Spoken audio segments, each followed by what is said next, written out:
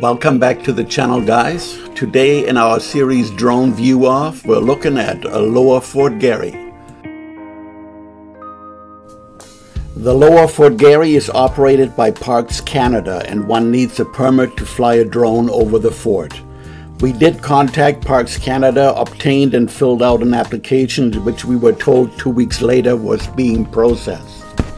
A month later, we were told that Parks Canada was reviewing the permit process and no permits were being issued until that process was complete. We should contact them again at the end of October. Realizing that we would not get anywhere with this, we decided to just fly the drone around the fort on public land.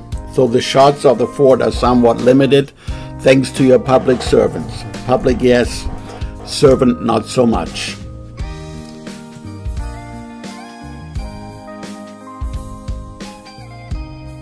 Lower Fort Garry was built in 1830 by the Hudson Bay Company, 32 kilometers north of Winnipeg, after the Fort Garry in Winnipeg was destroyed by a flood in 1826. No wars or fights ever occurred at Lower Fort Garry, as it was a peaceful settlement.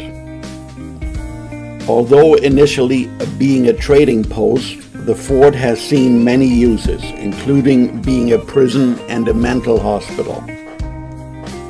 In 1951, the fort was handed over to the federal government and was designated a National Historic Site in 1958.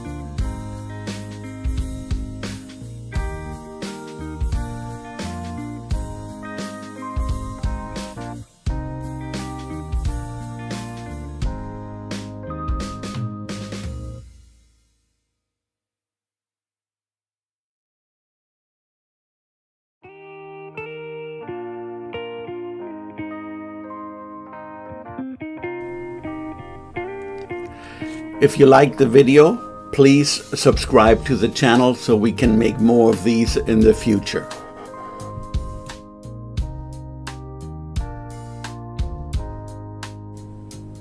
Thank you for watching and see you next week.